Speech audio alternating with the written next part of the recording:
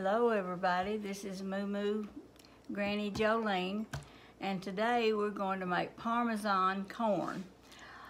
The corn is fresh in the stores right now, but I didn't get any. I had some frozen, so you can actually use frozen, canned, or fresh, but I don't prefer the canned at all, but the frozen and the fresh are about the same. I halved this recipe because the full recipe will make a lot, and just for me and my husband, this is all we'll eat. So I'm going to give you the half ingredients, and you can double if you're making the whole order. It's 10 ounces of frozen corn, a half a cup of cream, and you can use half and half if you want to. A half teaspoon of salt, 2 tablespoons of sugar. Now I don't use the sugar. We don't like sugar in corn, so I'm not using the sugar. 1/8 of a teaspoon of black pepper, a tablespoon of butter. That goes in the first part. So we're going to put all this in the pan.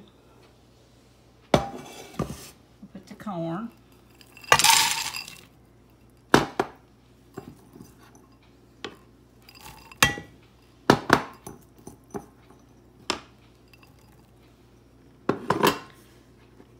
The cream.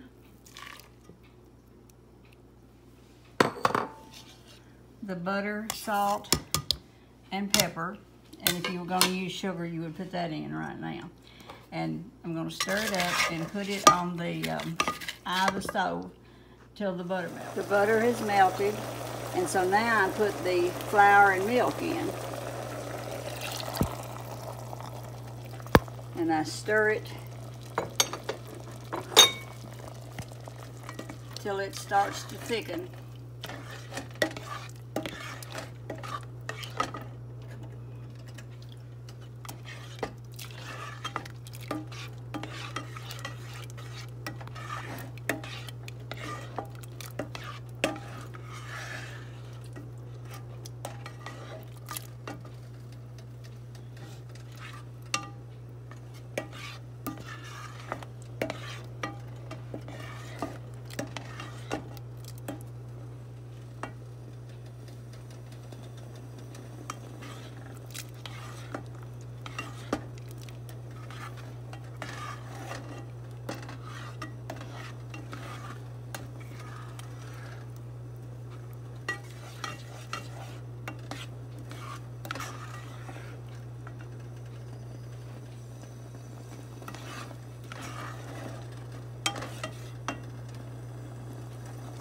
I've got this on medium heat.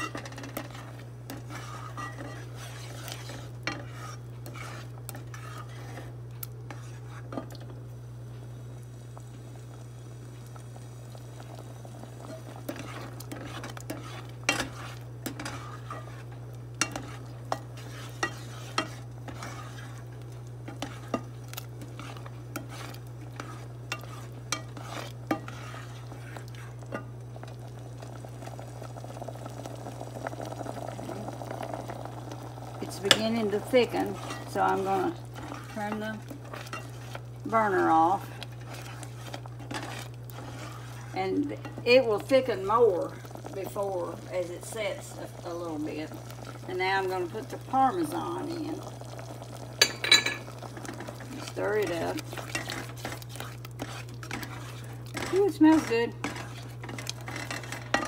And there you have it. That's the Parmesan cheese. Quick and easy. That's what I like, and I really used to like it when I was working and had to come home and cook. So this is what it looks like, and then I'll show it to you once it thickens. My lens are fogging up. Okay. While the corn is starting to cook, I'm going to make, I guess it's a thickening, but you take a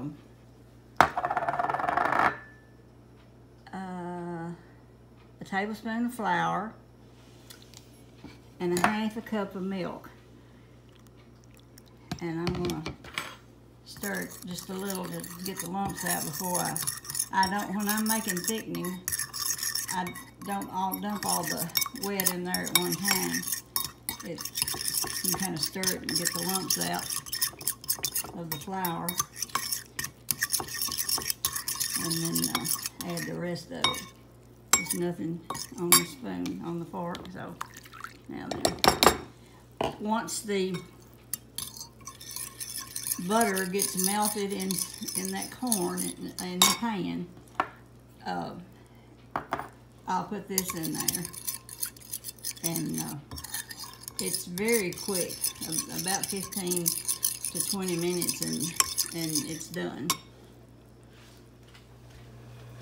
And it's already beginning to bubble. I've got it on low, or I've got it on medium heat, and it just says heat until the butter melts. Well, this was a short and easy recipe, but corn seems like one of the favorite vegetables of everybody, and there's so many ways that you can fix it. So I hope you have a good rest of the day or night, and be safe and be blessed. Bye. See now that this has gotten thicker, and you can warm it up, you can freeze it, just whatever you need to do. But I'm ready for it. Please spread the word about my YouTube page and tell your friends to hop on board. Thank you.